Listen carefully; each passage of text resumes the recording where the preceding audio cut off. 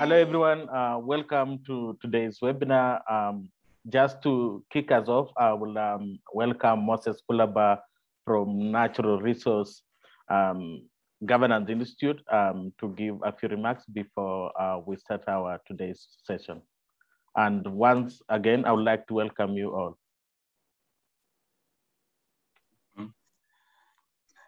Thank you indeed, Amos. Good morning, everybody, all over Africa and beyond who is joining us this morning. Once again, it's our pleasure, as usual, to have you join us again on this session. My name is Moses Kulaba, and I'm the East Africa General Manager for NRHI. It's indeed our pleasure that you're joining us this morning once again for such a wonderful long journey, again, that we started a few months ago, and we shall be continuing.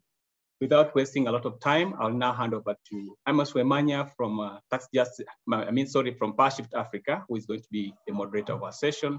I'll be joining you again later towards the end, just for a few concluding remarks and of course, giving the way forward. Welcome, Amos.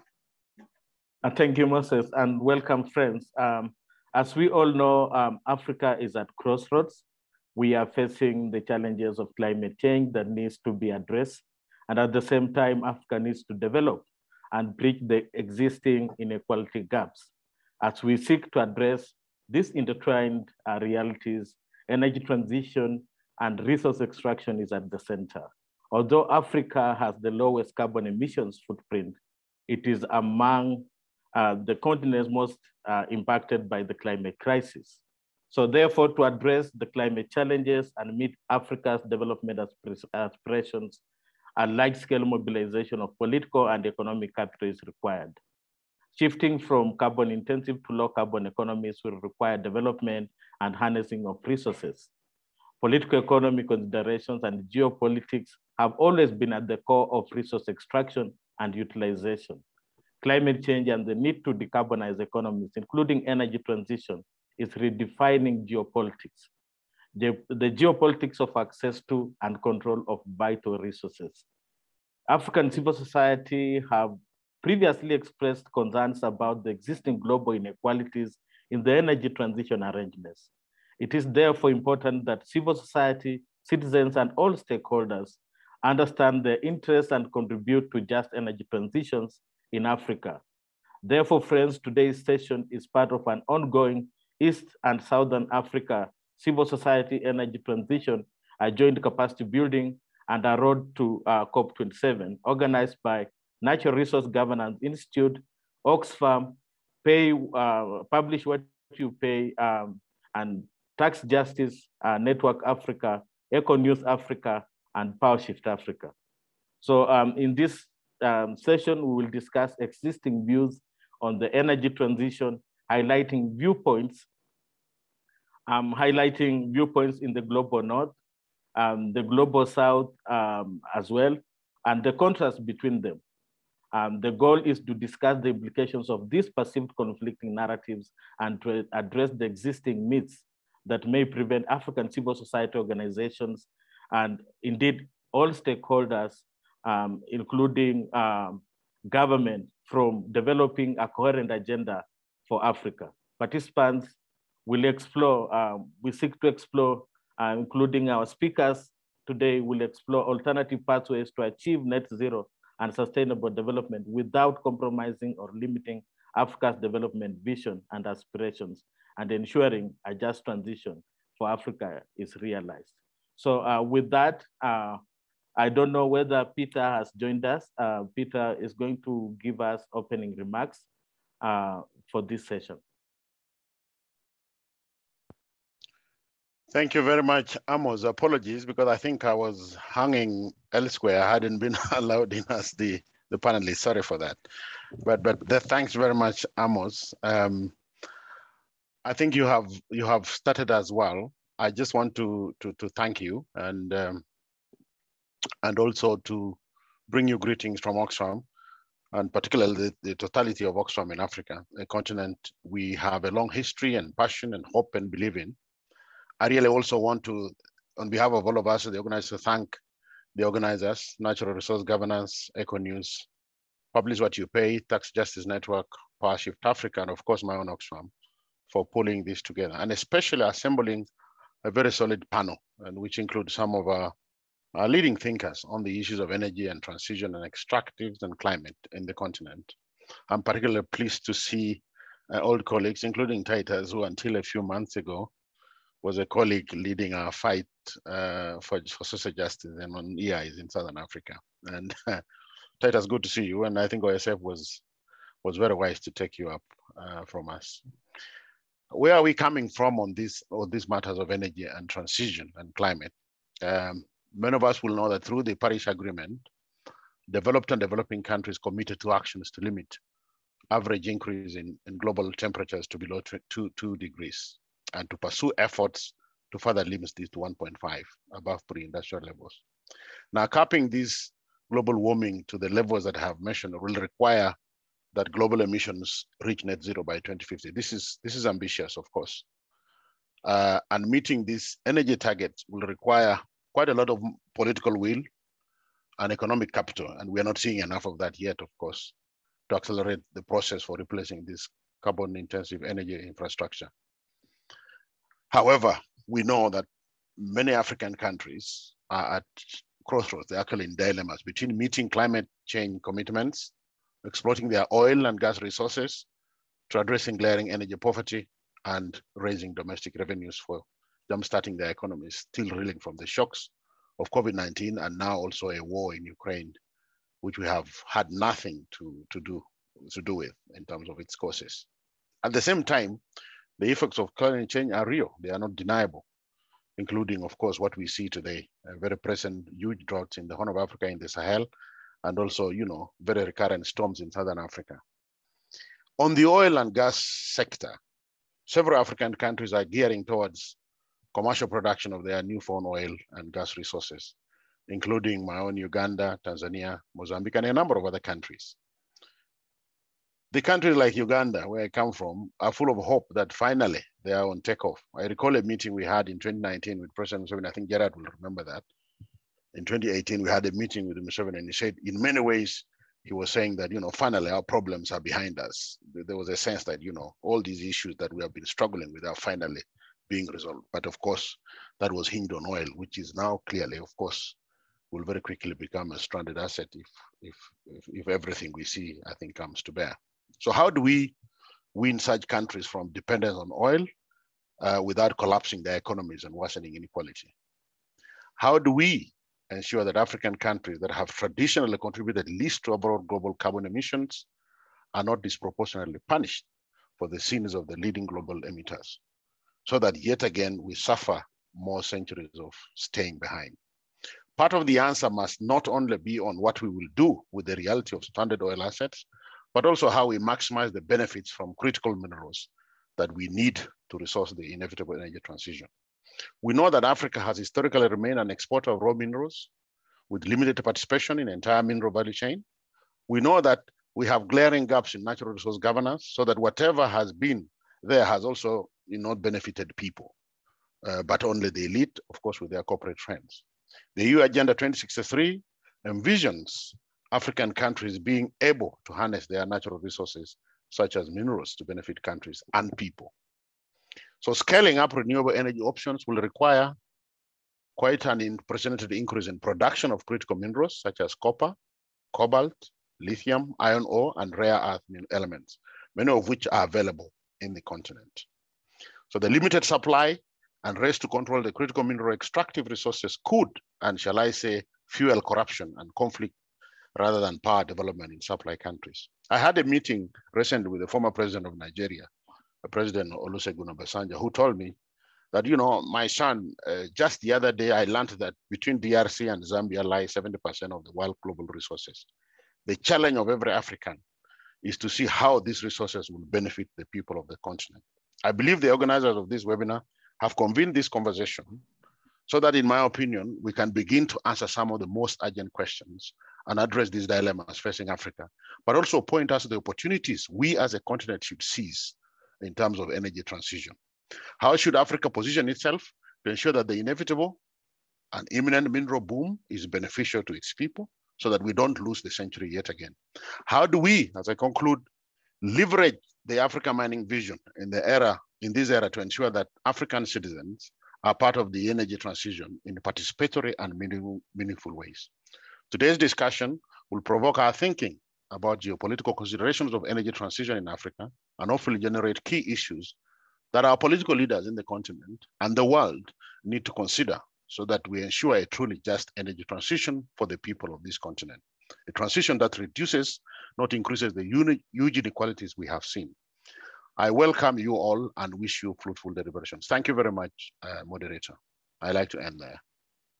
Thank you, Peter. And Peter has really presented us with great questions that I think our speakers today will try to respond to. Issues around stranded assets, shifting power dynamics, and also ensuring that Africa participates in the whole value chain of resources that are extracted from the continent. So to take us through that, we have today two speakers. One of them is Dr. Victoria Nalule and Titus Gwemende. Dr. Victoria Nalule is a lawyer and an energy and mining expert with extensive experience working on various projects in different parts of the world. She holds a PhD in international law and policy. She is an energy and natural resources law lecturer at the University of Bradford in the United Kingdom. Victoria is an author and has widely published on topics relating to oil, gas, renewable energy, climate change, mining, and international arbitration. Her latest 5 books covering energy, mining, land access and extractives, energy arbitration, and negotiation in extractives. Victoria offers extensive experience in the energy and mining sectors, having worked with various institutions, regional and international organizations, including assignments for the Queen Mary University of London and among many others. She has presented as a speaker and panelist in several forums and conferences, and therefore Victoria is not new in the civil society space. We also have Titus Gwemende from Open Society Foundations. Titus is the Division Director, Africa Office in the Opportunity and Equity Department. Titus is a long-standing justice advocate and a Pan-Africanist.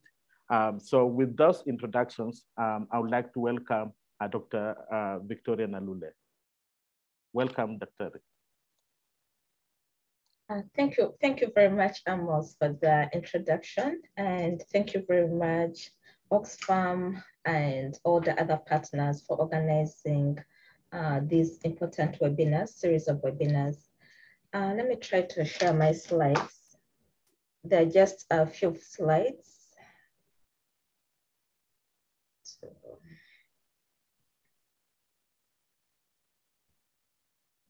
is that clear?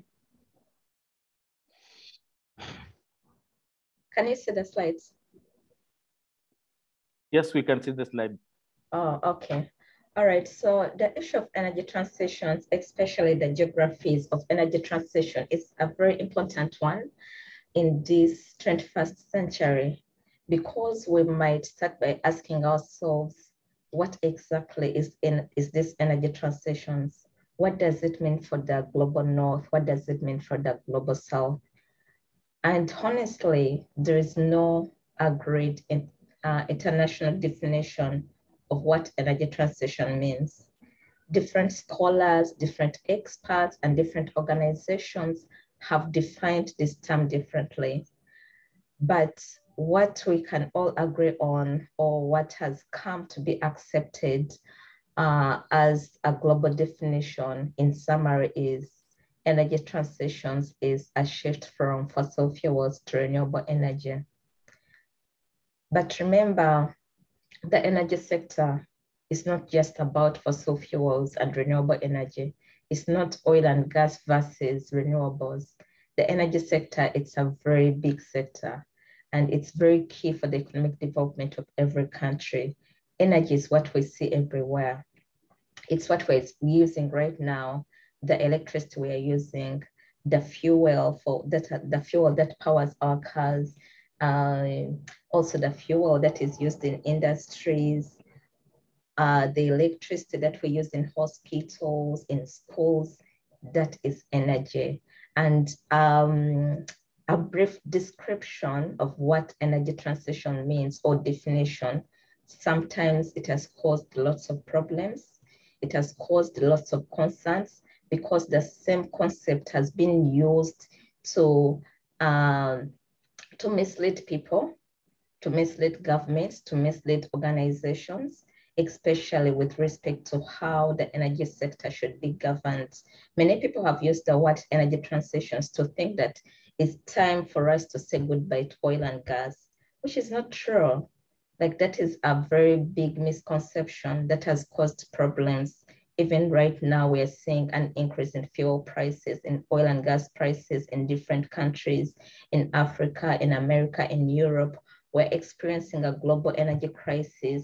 And although the war in Russia and Ukraine has played a big role with respect to this global energy crisis, but we cannot also forget the fact that previously people were paying a lot of attention to issues with respect to energy transitions and climate change. And we're seeing lots of protests, climate change activists coming up saying it's time to say goodbye to oil and gas. These are all misconceptions that have escalated the global energy crisis. So in this discussion, or in this slide, in the brief slides, I just want us to understand the geographies of energy transitions, and also to state the fact that energy transition does not necessarily mean shifting from oil and gas to renewables. We need to take into consideration the progressive character of energy use. In 2020, I came up with the concept, the novel concept that I call energy progression, implying that each country and each region should be given a chance to progress from one energy use to another. Because when you're talking about the energy sector, you have to talk about the different types of energy. We have bioenergy, we have biomass. We're in sub-Saharan Africa, over 600 billion people have access to electricity. In rural areas, over 70% of most people in rural Africa, they're relying on traditional energy, that is bioenergy. So when you're talking about energy transitions, you have to ask yourself, what exactly are you transitioning from? Because it can't just be oil and gas. You also have to think about, what are people using for their lighting? Are they using electricity? Are they using candles? What are people using for cooking? Are they using firewood? Are they using gas? So this transition, the first thing you need to ask yourself, what exactly are you transitioning from? And for the people who lack access to electricity, the question would be, what are they transitioning from if they don't even have the modern energy? So that is really very key for policymakers, for the civil society, to really understand the basics of these terms, because in most cases, misconceived concepts often lead to misconceived solutions. And in the energy sector, it's no longer a joke, because with the energy transitions and climate change, we're seeing lots of threats, especially financial risks that are associated with oil and gas. So all those are issues that really have to be taken into consideration. So I've written extensively on the subject, and my first book was focused on energy poverty in sub-Saharan Africa. And this really gives you an overview of what energy poverty means, what energy access means. And also the latest book is focused on energy transitions. It has contributions from different experts. And in that book, we also introduced the novel concept of energy progression. So you can reach out to me if you really want to get some of these books. There are different books and also different book chapters, journal articles. So in the 21st century, in this era of energy transitions and climate change, we're seeing high oil and gas prices. In 2022, we're seeing more investments in fossil fuels. We're seeing countries considering subsidies in the fuel sector. So just by these three highlights, you're asking, is the world really transitioning to a low carbon economy, or we are playing games? I did a video which I called the energy security board games, that really clearly shows that when you're talking about the geographies of energy transitions, you will notice that some countries or some regions seem to be having an upper hand on what energy security should mean or how energy security should be taken seriously. When we saw the global energy crisis, how it was impacting Europe and America, we saw President Joe Biden asking OPEC to pump more oil. We saw Europe looking everywhere to get the resources, oil and gas. But remember, the same countries just 3 years back, different institutions from those countries were passing policies to ban funding for oil and gas. So who exactly decides when we should transition to a low carbon economy and when we should not? Which citizens are more important when it comes to access to energy? Because when you're talking about the energy sector, you also have to, for instance, we're all aware of the UN SDG 7, which is focused on energy access. And most people think it's easy to really have access to energy, but it's not. It's not just having access to oil and gas. You also have to think about the issues of affordability. How many people can access that energy? How much are they paying for the energy bills? Because now that is an issue in all countries. But besides the affordability, what about the accessibility? Is there infrastructure to ensure that these people have access to this energy? So all these are issues that are complex and that cannot really be defined by this simple term that we call energy transitions. It's something that we really need to look deep into, because once we fail to understand what we are talking about or what problem we are solving, that means that we're going to have misconceived solutions. And those misconceived solutions we have seen, they've led to disaster in the energy sector. I was giving an example in 2020, the European Investment Bank passed a policy that was to the effect that they had to ban funding for oil and gas. But then in 2022, the same region, Europe, they're passing policies to call some fossil fuels, to term them as green energy. And these are all games people are playing, because at the end of the day, you realize that no one is transitioning from anything. So it's basically energy progression. Now, obviously, some of the reasons as to why the world is focused on the issue of energy transitions, like the previous speaker mentioned, is the need to tackle climate change as stipulated in the 2015 Paris Agreement. And climate change, it's real. It's a very real issue that we really need to tackle. As we see, it's also goal 13 of the UN Sustainable Development Goals. But the question is, how are you tackling this climate change? Is it really that the only way you can tackle climate change is to have a wholesome energy transition?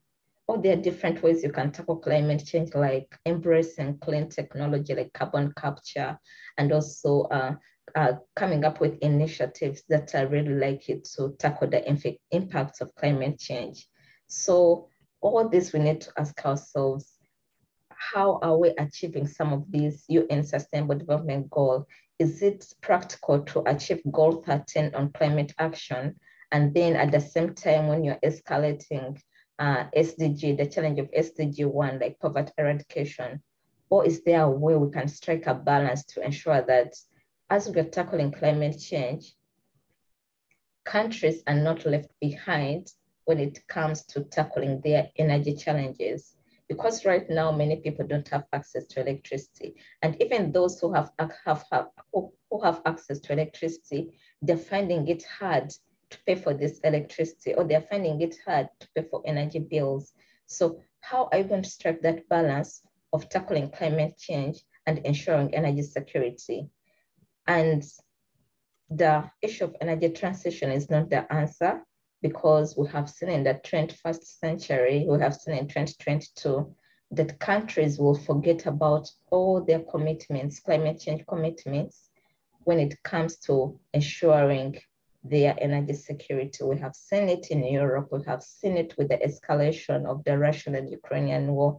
So when we're talking about the geographies of energy transition, we just have to accept the fact that countries are progressing from one energy use to another.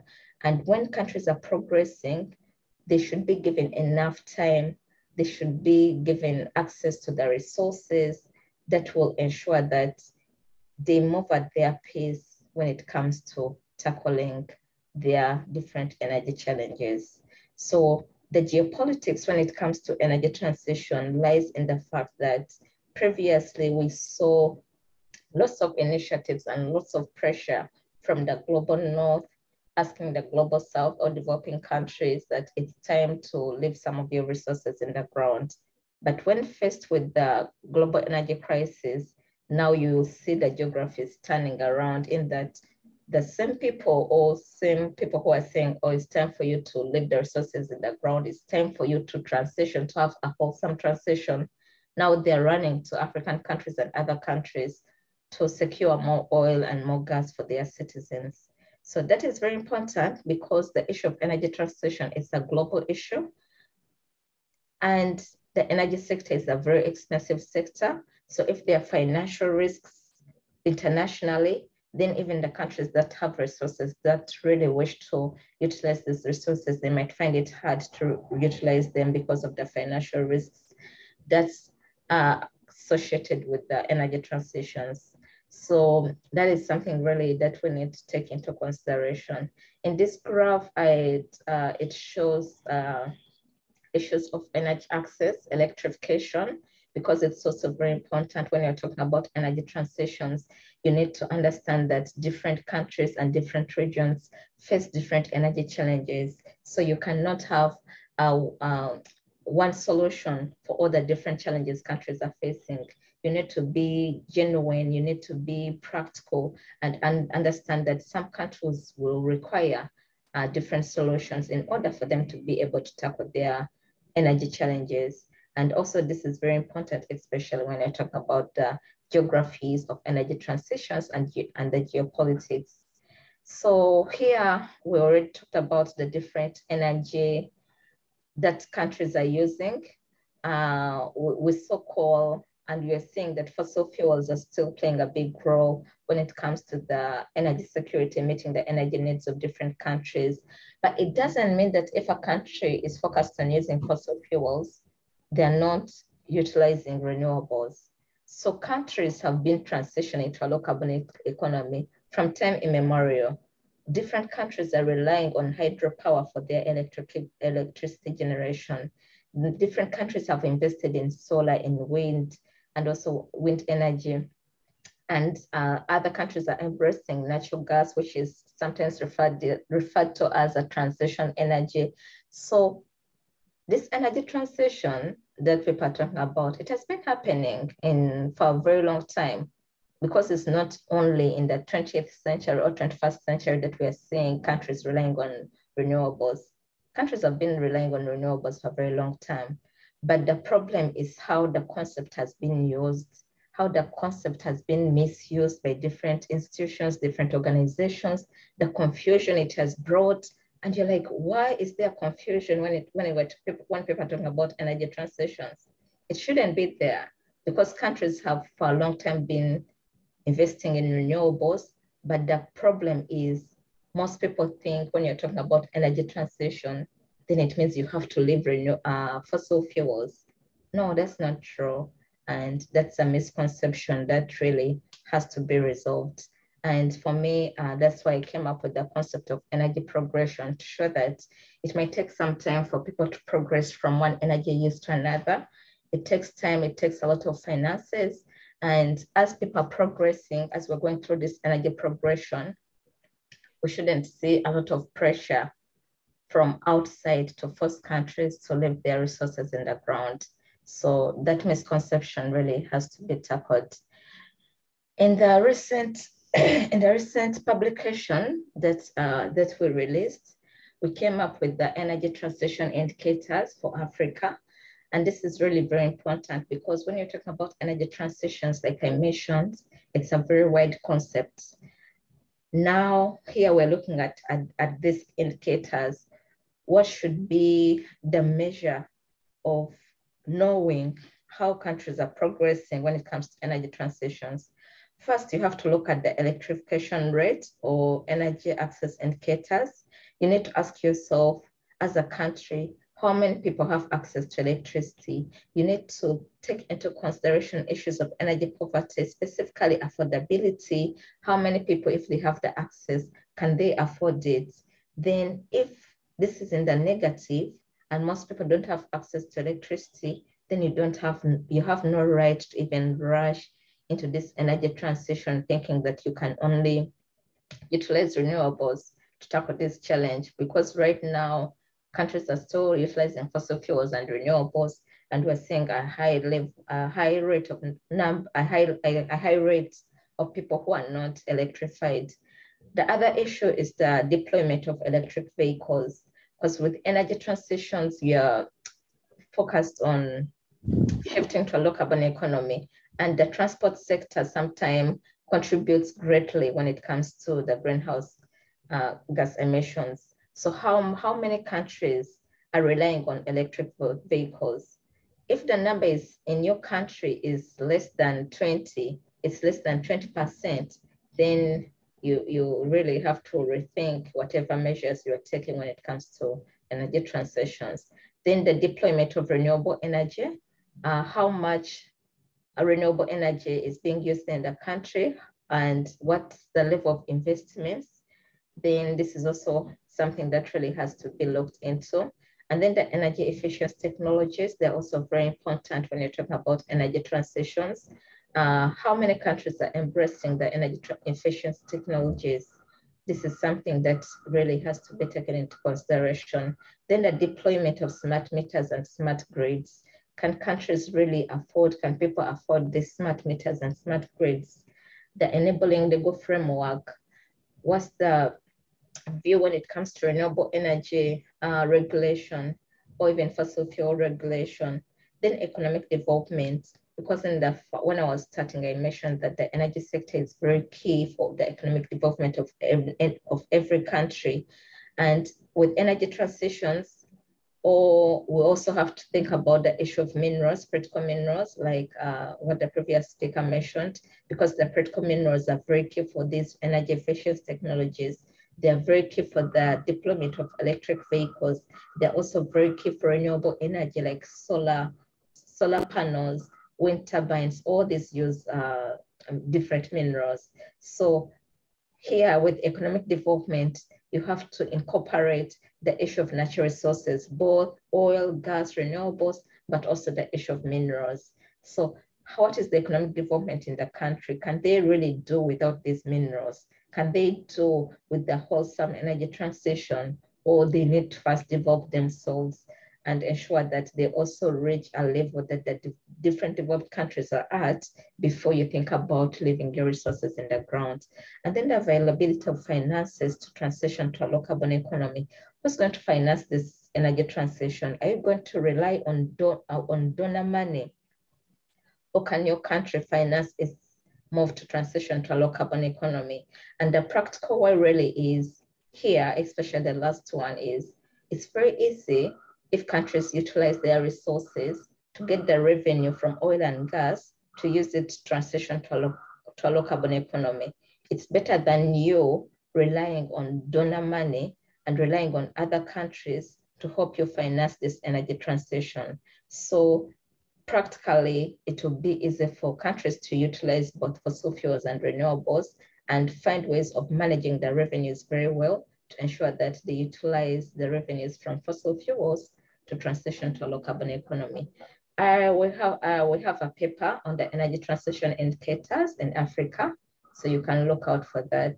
So basically, the energy transition, it's just a dilemma of how you can tackle climate change and at the same time tackle energy poverty. And solving that dilemma is not something that is very easy, because in 2022, even 2021, we saw the fuel crisis in Europe, and everyone who thought that it was time to say goodbye to fossil fuels was very quiet, because this dilemma is not something that can be solved very easily. In 2021, we saw more investments in coal. And everyone who thought that if it was time for the world to say goodbye to fossil fuels was very quiet when people were making more investments in coal. In 2021, we saw the rising role of OPEC, and all the countries that thought that the era of the oil and gas sector has ended, they were very quiet. I saw some people used to contact me when we were talking about the dilemma of climate change and energy transitions. Most people would contact me and be like, oh, Victoria, the Stone Age era did not end because of lack of stones. So they were comparing this to the energy sector, that the fossil fuel era is not going to, it will not end because people have run out of oil. I'm like, that's not even practical. Sometimes you think that we're no longer in the Stone Age era, but go to some rural areas in Africa, people are still using those stone stoves to cook. They're still using firewood to cook. That is something that was really used in the in the Stone Age era, but people are still doing it right now. So this is very important, because you cannot judge what is happening in the other world, in the developed world, and you feel like, oh, we're no longer in the Stone Age era. We're no longer in the coal era, in the oil and gas era. Who has told you that? Different countries face different challenges, and that's why myself, I advocate for energy progression, because people have to progress at their rates. Countries have to progress at their rate. Regions have to progress at their rate, because they face different energy challenges. They face different economic challenges, and those challenges have to be taken into consideration before you rush into things that are going to be disastrous in future. So still the dilemma we saw with all the climate change initiatives in the 21st century, we saw more investments in oil and gas, and also the oil prices have been climbing at a very high rate, reaching $85 per barrel in November 2021, but it also reached 100 at a certain point. So in summary, the issues of energy transitions and the geographies of energy transitions, they're things that we really need to take into consideration, the civil society, the policymakers, and we find practical ways of tackling this challenge, because once we rush into solutions that we feel are guided by emotions, because you feel it's time to tackle the climate change challenges, you're going to escalate the other challenges in the different regions. So we don't need to rush. Instead of a wholesome energy transition, let's have energy progression, so that people, countries, regions, they are not rushed into things that they will not be able to handle. So I'll stop at that. Thank you. Thanks so much, Victoria. And there are questions that have come through. I like the idea of energy progression. There are questions that have come through from participants that I'll be reading out to you after we hear from Titus. But before we hear from Titus, I would like to request everyone, maybe if we can turn on our videos for a photo session, a quick photo session from my colleagues, and then we can continue and hear from Titus.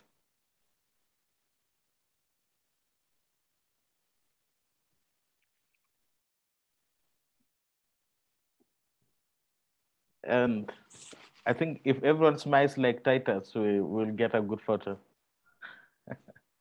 Not everyone is a Zimbabwean. All right. I think with that, welcome, Titus. No, thanks very much, my brother.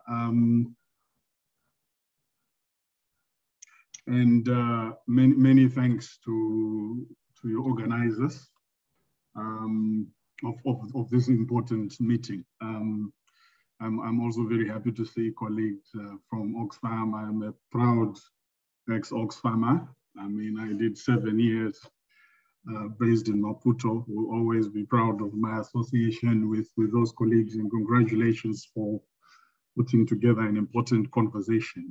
I think important in many ways because of some of the really erudite thoughts that Dr. Narulele just mentioned. She spoke with devastating clarity. on the hypocrisy of the moment. And I will skip some of the details that probably are repetition, and take the conversation in a slightly different but related strand. But really, many thanks, Doc, for those very, very useful thoughts. I want to start essentially with problematizing the whole narrative of energy transition. Just to build on previous speaker, I really want to problematize that. And I put it to you that the concept of energy transition isn't really something that is coming out of Africa. It's not an organic concept. One could even argue it's Western. I struggle to imagine where in Africa the concept of energy transition as currently espoused and formulated is coming from. And I have two reasons to mention that, especially when we talk about energy transition as our path to energy zero, to net zero.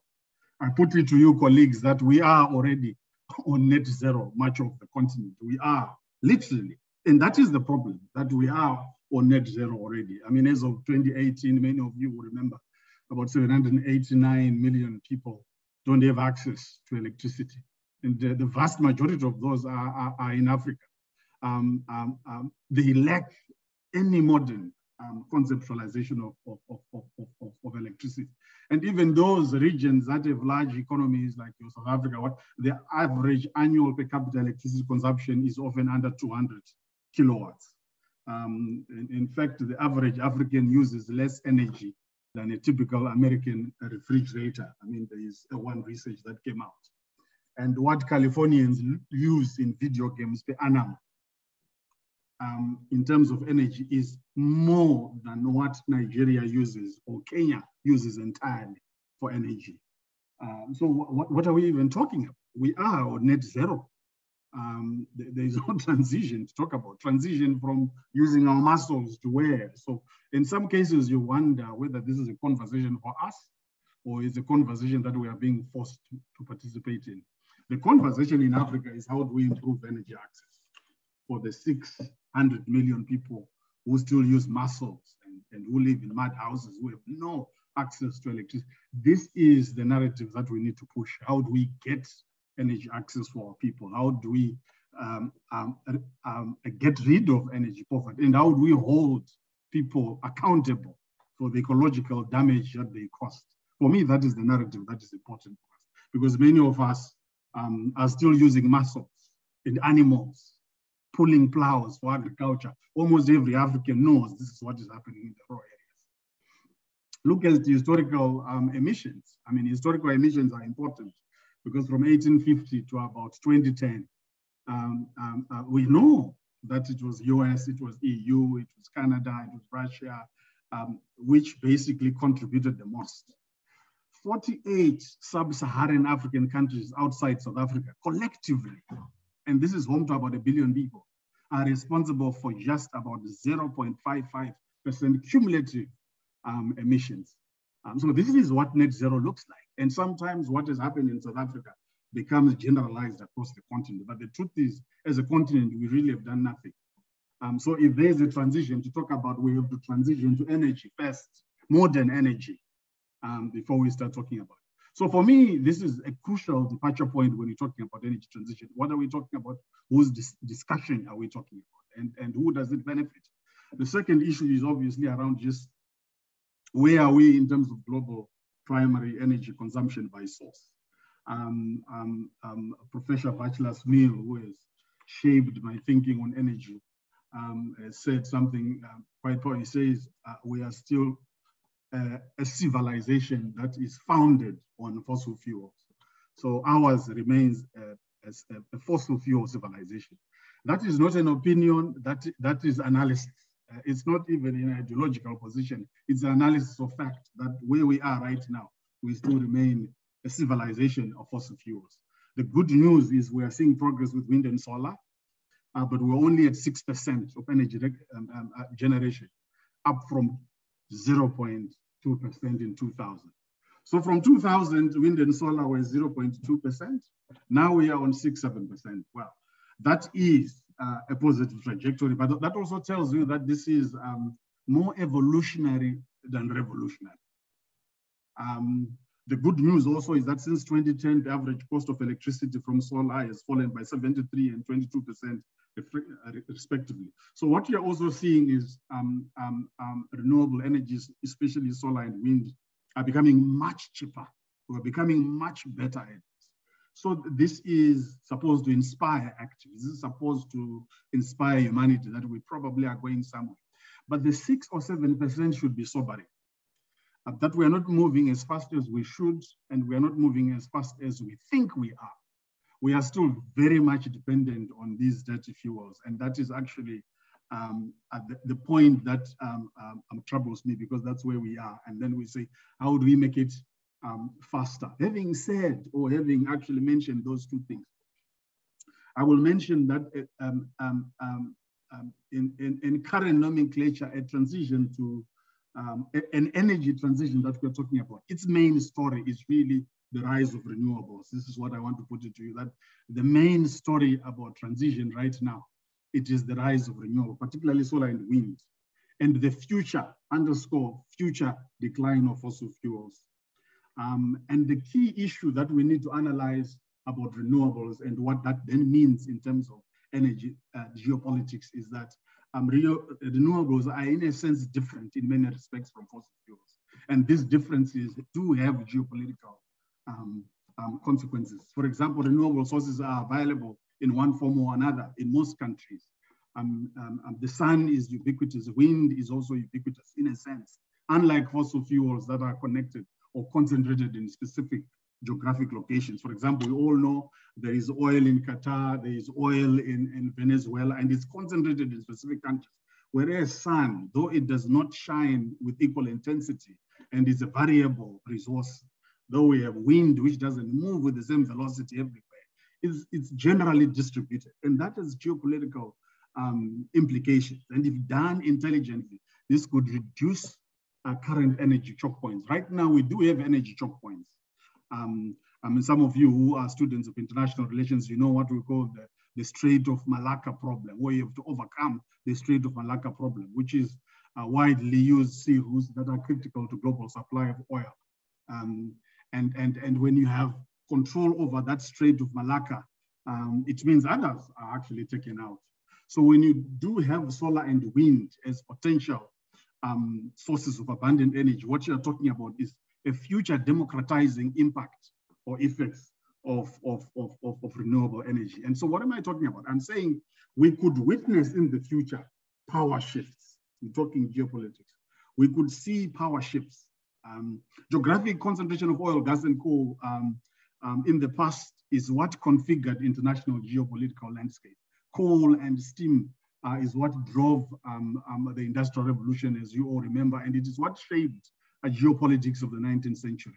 So a transition from fossil fuels to renewables could potentially transform global power relations. It could reposition states, because a state's relative position in the international system is often influenced by a range of attributes, which is your GDP, your population. So Nigeria is big, India is big, so that matters. International relations, your land size, your resources. Saudi Arabia is important because of oil. I mean, MBS could kill Jamal Khashoggi, may his soul rest in peace, and no one touches it. And we know why.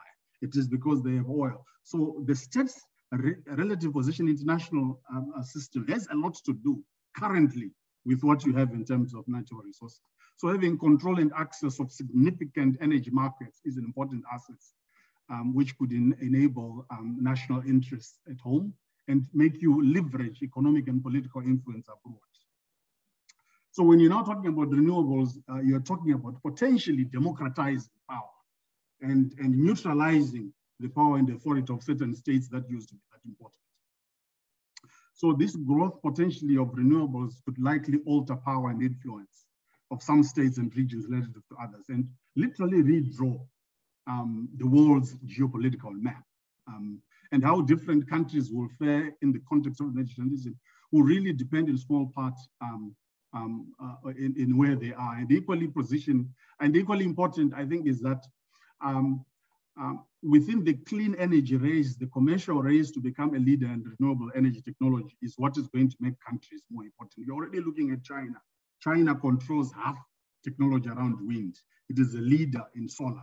You're seeing Germany, you're seeing, so you're also seeing a repositioning, a reconfiguration of certain powers because of where we are seeing. So countries that can innovate around renewable technology have potential to also change their own geopolitical position.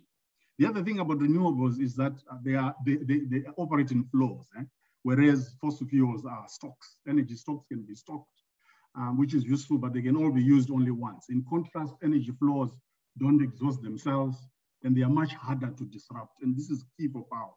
Energy sources can also be deployed at any scale and lend themselves better to decentralized forms of energy production. That's why you talk about small grids, mini grids. This is useful in terms of power and how sometimes centralized governments can leverage their power. So this is all part of what I'm talking about when I'm saying renewable energy has potential to democratize power within the international system. What we're also seeing potentially in the geopolitical context is that renewables could bring new actors, new companies, new cities, new corporations. You are seeing Tesla right now. We used to have Exxon, and Exxon is still important. I'm not trying to say it's not important. But what you're also seeing with the energy transition is the rise of new corporations, new cities, new actors within the international system. And this also means you're going to see a different redrawing of relations. You're also going to see shifting of alliances. Alliances like OPEC have always been based on fossil fuels, and they remain important and were always important. But what you can also see is a shifting alliance in the next decade as other kinds of fossil fuels change. You will also see potentially shifting geographies of trade. Renewables will reconfigure new geographies of connections and dependence. In broad daylight, we'll see a shift from global markets to regional grids. So instead of talking about regional, you're really going to see regional grids. Countries that today import oil from one side of the world will seek to develop renewables at home to integrate their grids with those of neighboring countries. So it will be important for Uganda to be in good books with their neighbor, because that's how grids operate. You can't move electricity for thousands and thousands of kilometers. It becomes weaker. But what happens you'll be talking about regional grids. And so relations between countries, neighboring countries, is going to be important. Electricity is going to take center stage and is going to be important. So technology around electricity, smart grids, storage technology, innovation around high voltage transmission that minimizes loss could also be important. And countries that can demonstrate capacity in that area are also going to be important. Rethinking energy statecraft. This is energy agency analysis that states have always used energy resources as instruments for foreign policy. We all know Saudi Arabia, Venezuela, the US, Canada, they've used energy as instruments of foreign policy. Qatar, that's called energy statecraft. In a world powered by renewables, energy resources will lose much of their currency in the future. One time, Jimmy Carter said, no one can ever embargo the sun or interrupt his delivery to us. And so this is important. So the possible consequence of this energy transformation would be to reduce the geostrategic importance of oil and gas as tools of foreign policy. Now, when we're talking about trends, these are not trends that you are going to see tomorrow. You are talking about trends over time.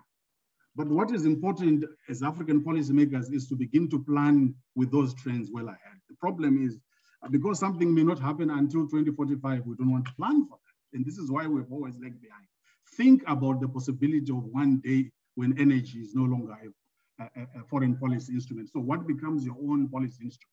We've already seen with the Ukraine war. There's a statement that says war is the locomotive of history. The Ukraine war didn't teach us anything. In fact, it speeds processes up. What it does is it's trying to cause countries to be more inward looking, diversify their own sources They are not necessarily diversifying the actual fuels. We're actually seeing countries drilling even more, but you're also going to see countries diversifying imports and things like that.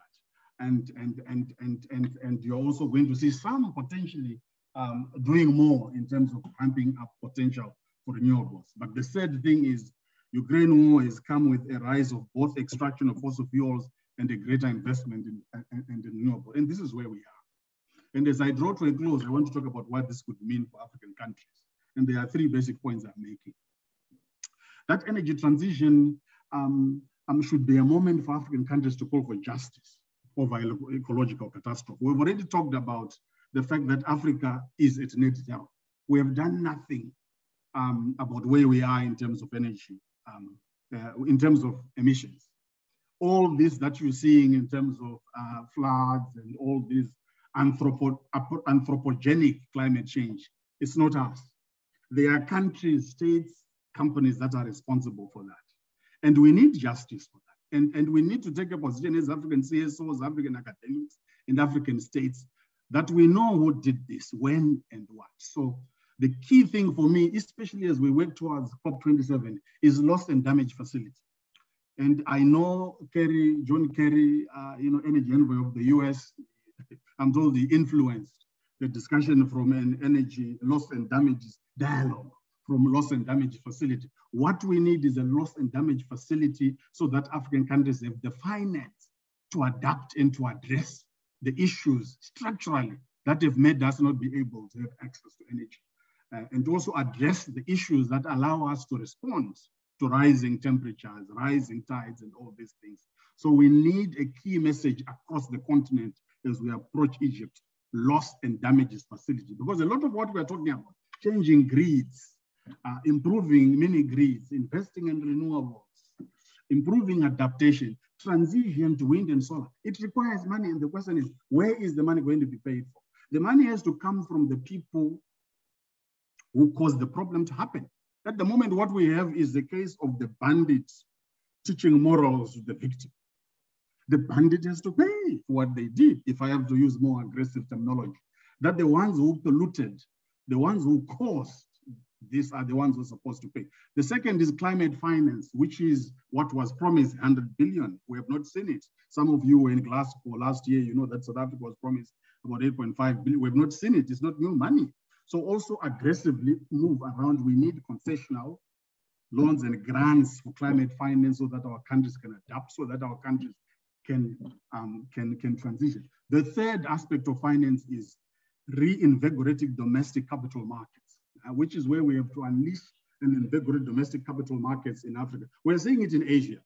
That transition is actually investment in renewables is something that is being led by domestic capital markets. So their pension funds, their state banks, the African diaspora, the Asian diaspora, we really have to begin to coordinate and involve them in part of this. The second thing is to see energy transition as a business opportunity for Africa. Why am I saying this? Countries have made enormous amount of money through fossil fuels, and countries are also going to make enormous amount of money through a low carbon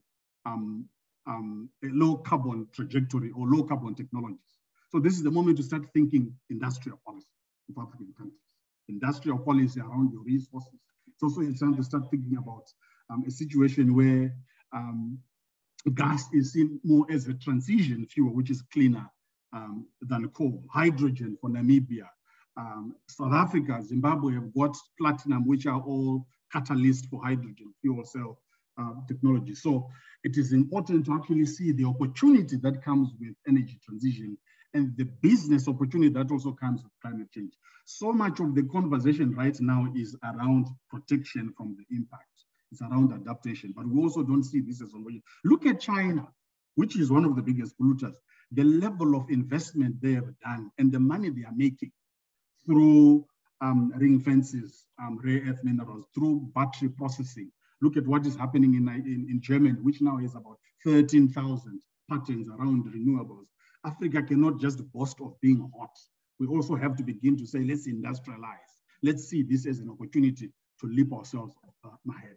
The third aspect, which is also important, is building resilience against energy transition shocks. And the best way to do that is to improve governance. You know, a decline in fossil fuel rents in the future has the potential to profoundly destabilize countries that have not prepared their economies sufficiently for consequences. So countries begin to say, how do we diversify your Nigeria, your Angola, your Mozambique, before you start extracting gas in Palma? Start to think about a way out. So I do support what Mozambique is trying to do, to say we are going to use our gas to produce fertilizer. And fertilizer is going to also improve our agriculture, processing and stuff like that. And the loss of rents in countries with weak governance like Congo could lead to fractures in society and political instability.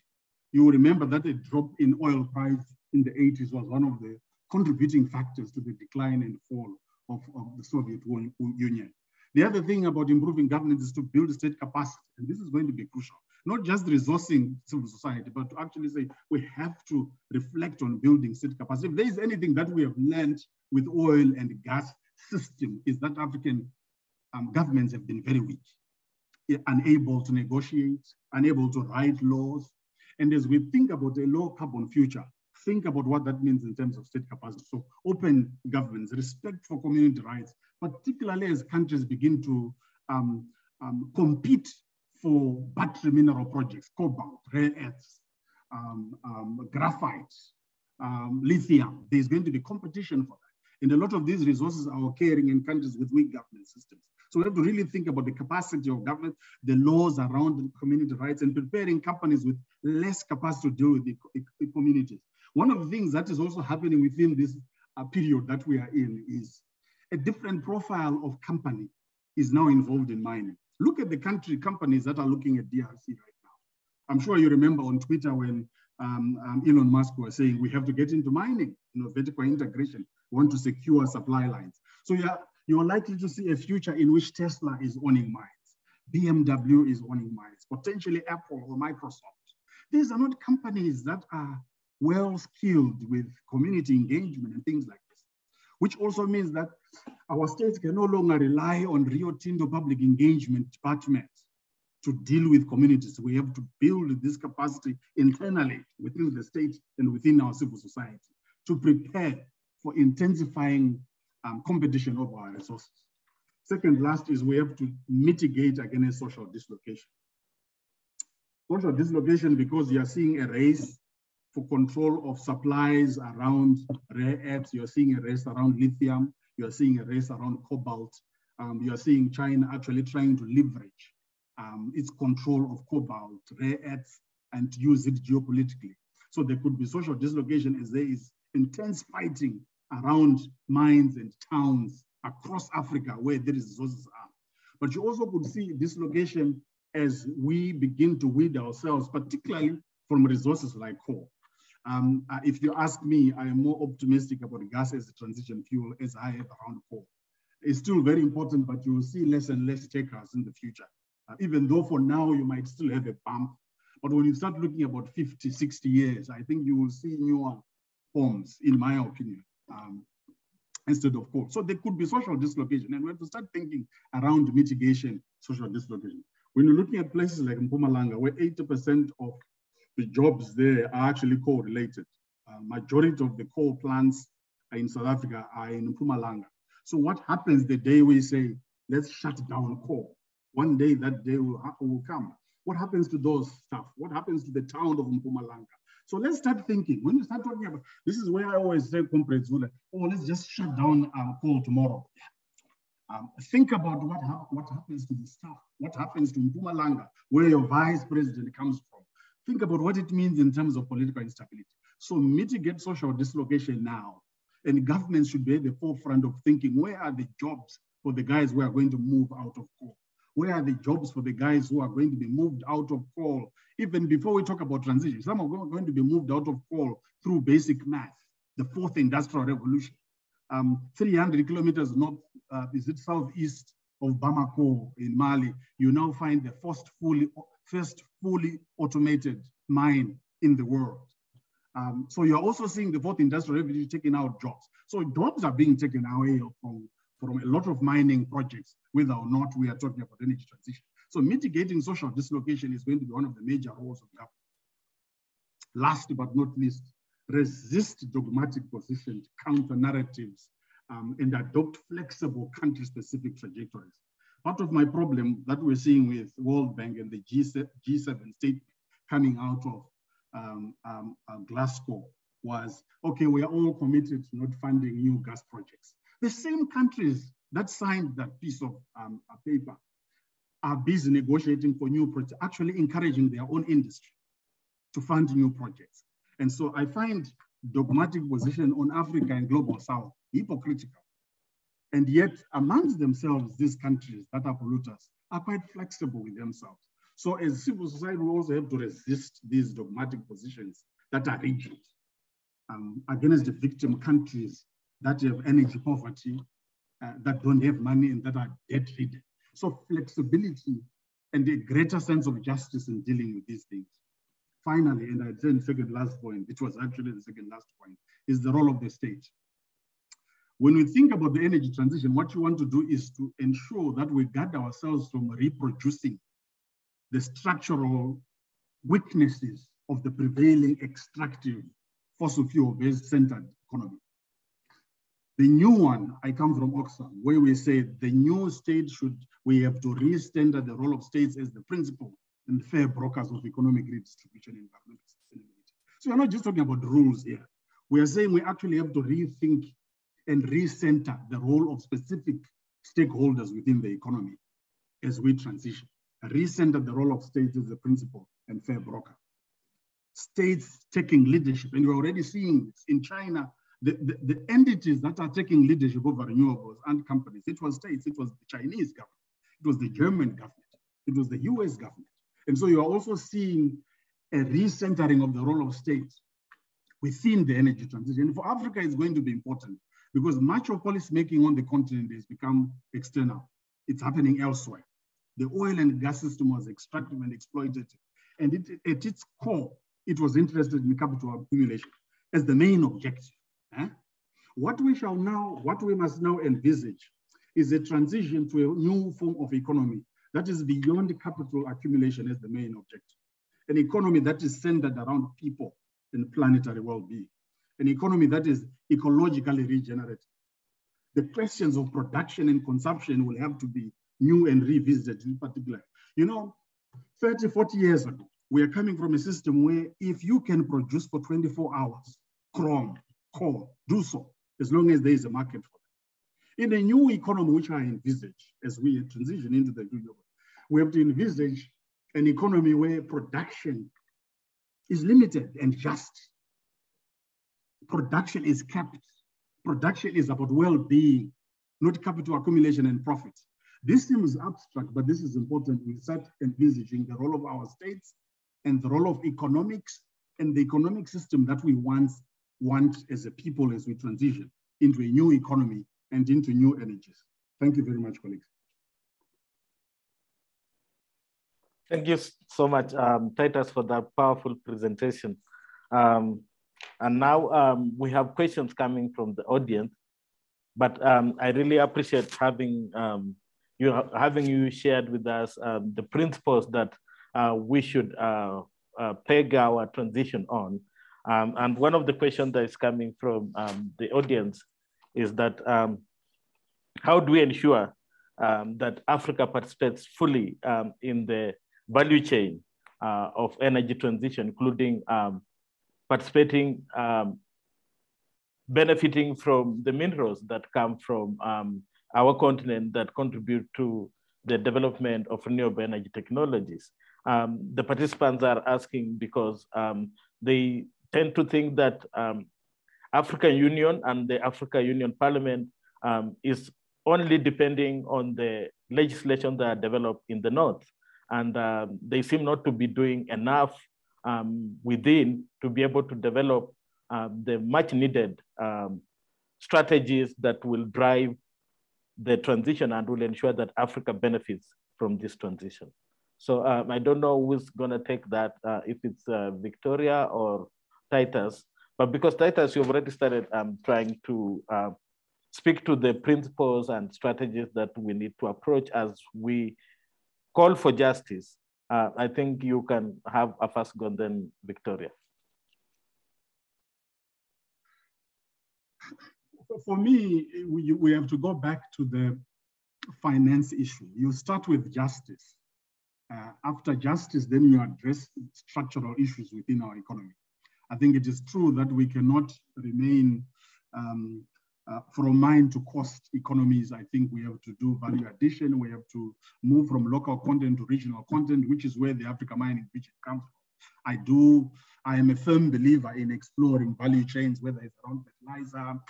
DRC and Zambia are pursuing potential discussions around batteries.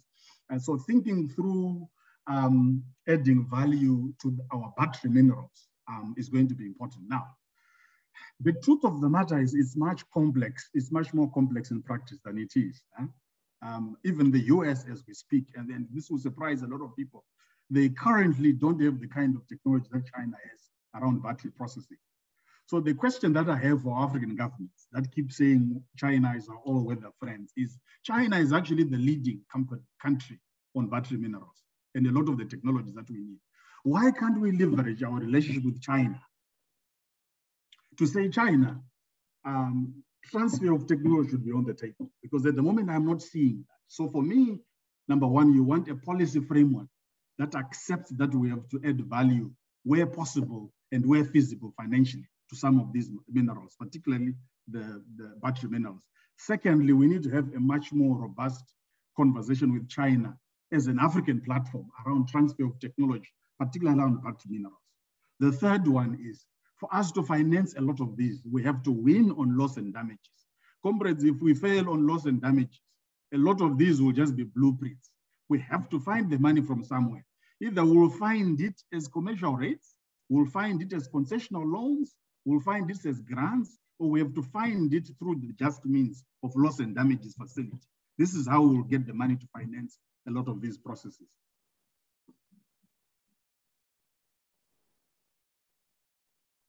Thank you, Titus. Victoria, do you have an addition to that? No, I don't have an addition. I think Titus has done justice to that question. Oh, thanks.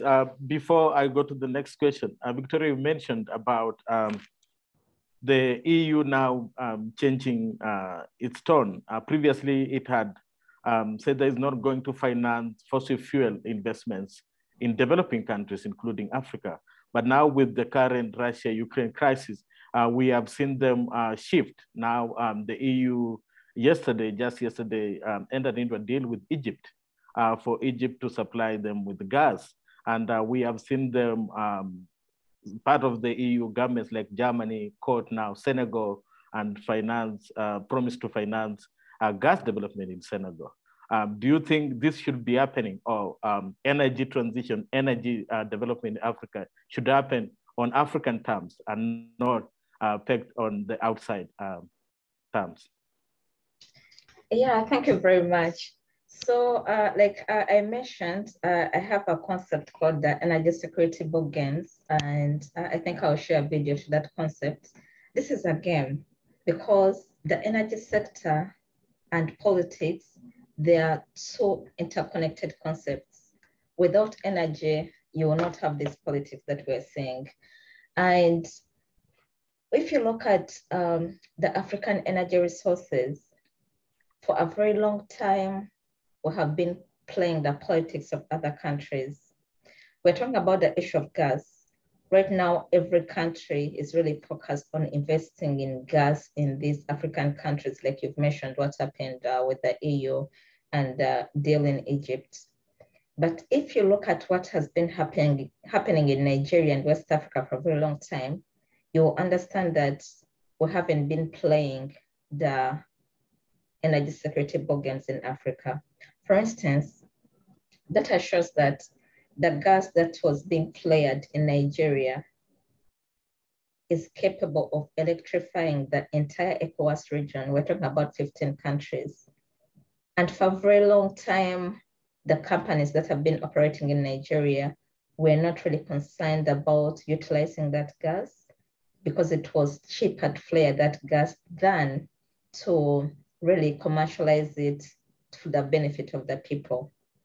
And now, right now, because we're seeing this global energy crisis and the measures that are being taken by Russia, the sanctions we're seeing, all of a sudden now countries and companies want to invest in this gas.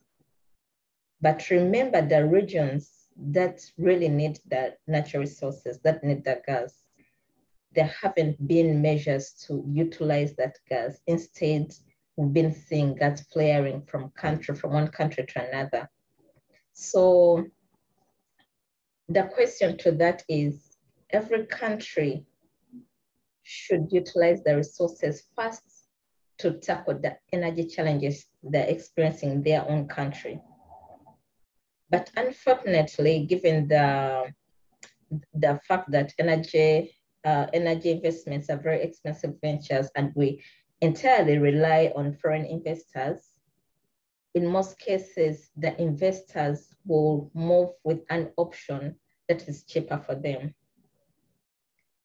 And that's why we're seeing that we are still talking about energy poverty on the African continent, and yet the continent has a lot of resources.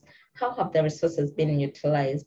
We have been going with the easy ways of really utilizing the resources, getting the revenue, but then why not just first utilize the resources for your own people? And we're seeing like most people are excited because Europe now is turning to Africa for gas. And I see many people celebrating online, or right now we're doing this. Why are you celebrating? The thing would be at least find ways of ensuring that the resources are first utilized in country before you are solving Europe's problems. So this is the hypocrisy that I really talk about in the energy sector. It's the politics that people are playing in this energy sector, in that when some people feel that it's time for us now to utilize the gas, they will make the investments available. But then when other people feel that, instead of flaring this gas, it can electrify the entire ECOWAS region, 15 countries. We're talking about millions, more even billions of people. But you feel it's cheaper for you to flare that gas. So in summary, I believe in this era, in this energy transition era, in this climate change era, the global South has a big role to play, but we need to place ourselves in ways whereby we can negotiate and not just be driven by what other people want. Because we have the resources, we have the energy, we have the oil, we have the gas, we have the minerals. You can't have an energy transition without access to these critical minerals. We have to look at our laws and find ways of ensuring that the laws are in place, but they're also efficient enough to ensure that we utilize the resources. And this is something that is just beyond the deals we are making with Europe, the deals we are making with America, and all the other deals. It goes even to the contracts we are negotiating.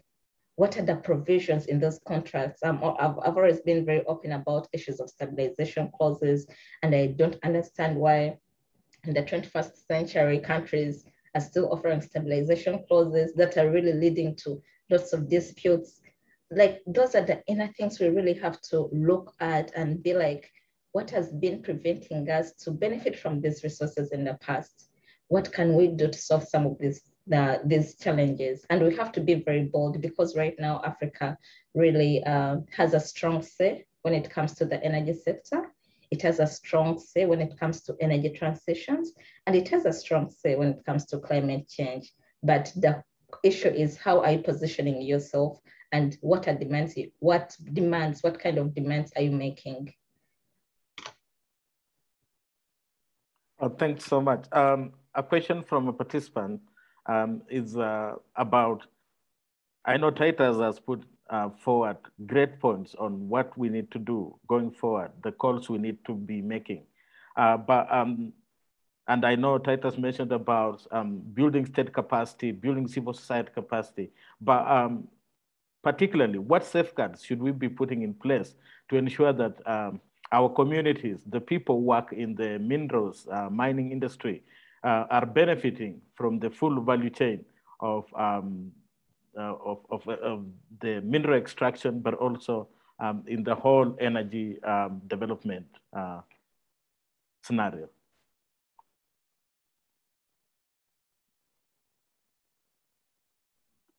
Sorry, that's a question for who?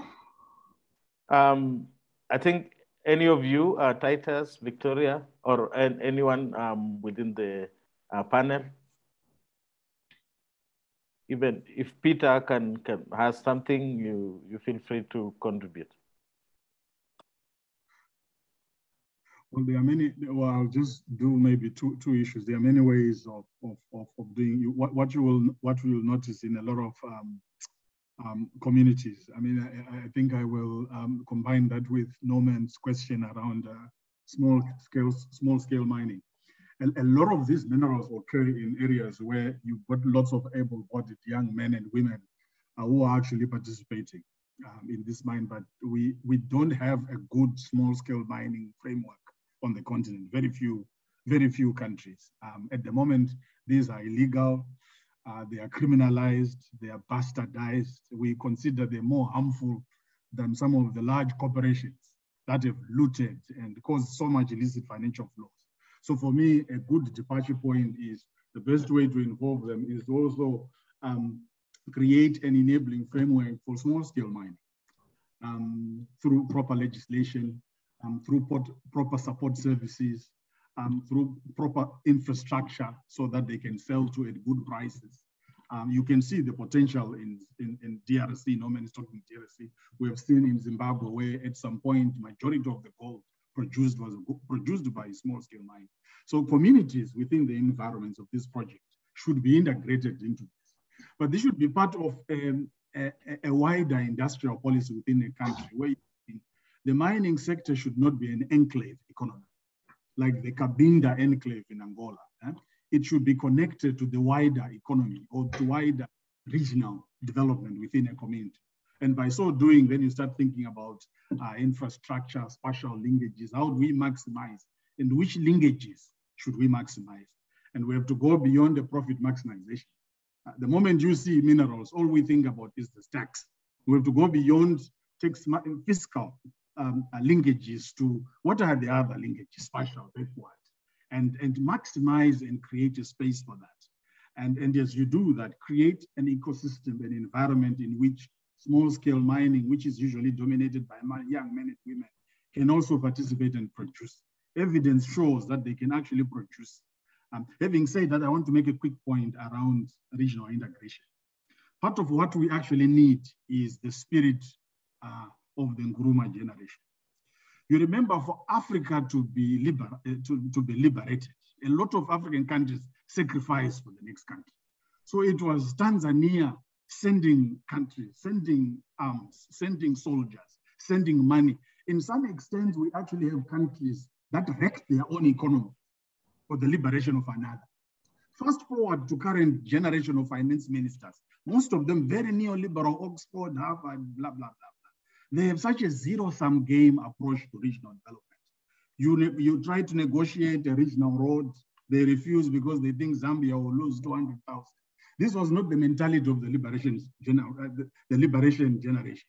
So what I'm trying to say is, how can we make use of the historical political solidarity in our regional communities and have that translate into a project for regional integration, where African countries work together to produce regional infrastructure, regional electric grids, regional development around the Inga Dam. The Inga Dam can support energy for the entire continent.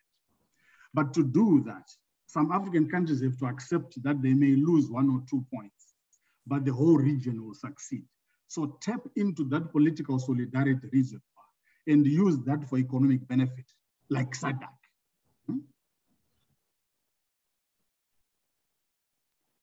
Oh, thanks so much. In the interest of time, I say we are running out of time. But just a quick question. When we started in the opening remarks, Peter mentioned something around stranded assets. And the question that comes to my mind is, how do we make sure that as we transition, as we invest our little resources in the development of energy for access, trying to beat energy poverty on the continent, how do we ensure that we do not end up having invested the little resources in infrastructural projects or energy projects that might strand our assets and render them not very useful to the continent. Maybe Victoria? Thank you very much for that.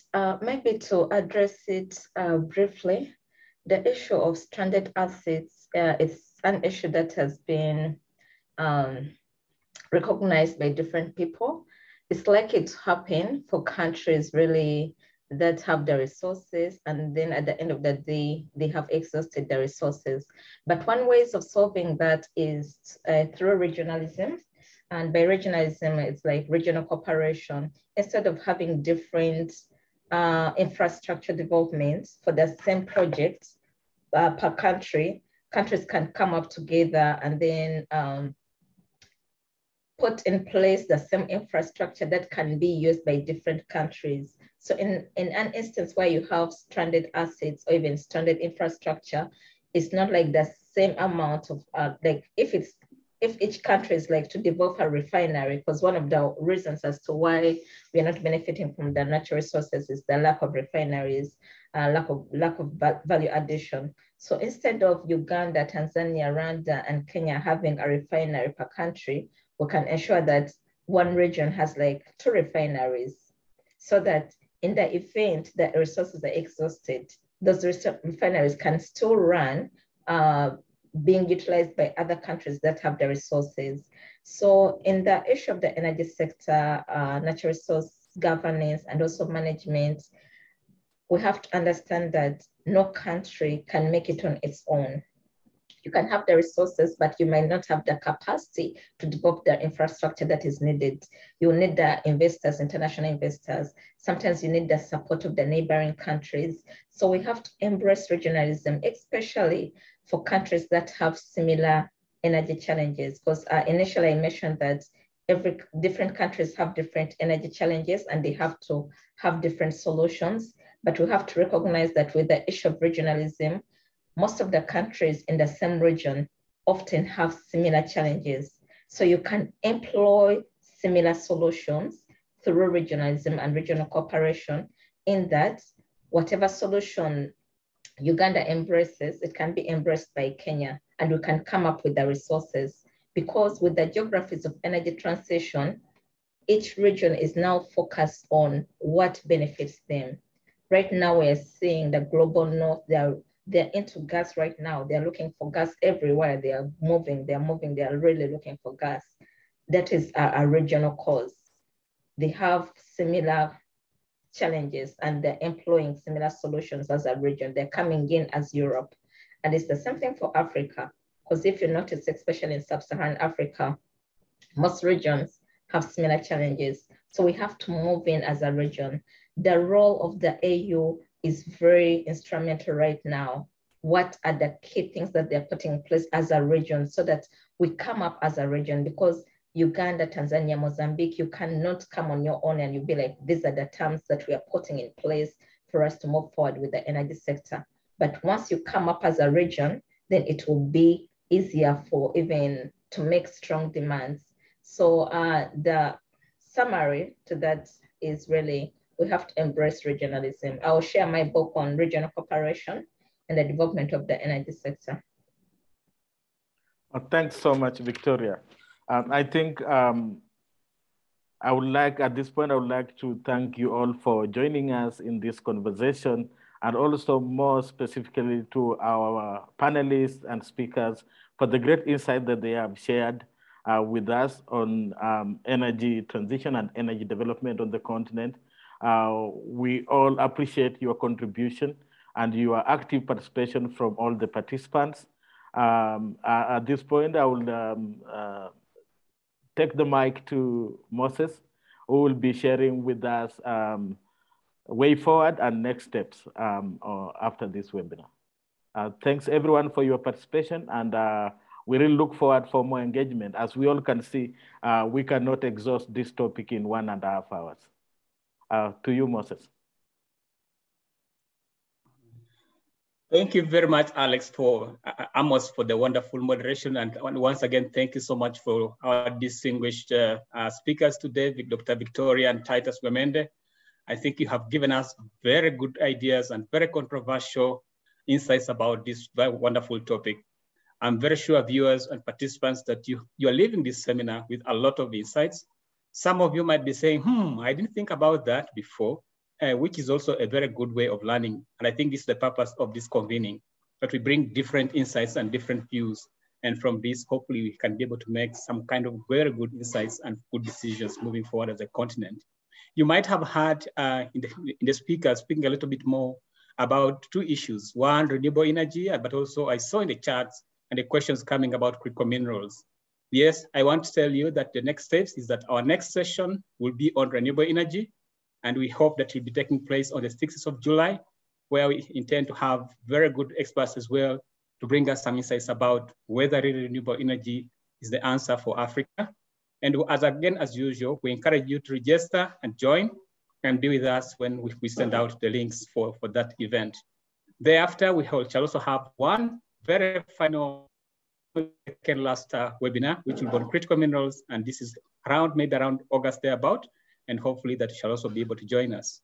We know that there are some questions that we've not been able to answer today. And we hope that throughout the next series of webinars, we shall be able to understand them, but also be able to maybe speak to them.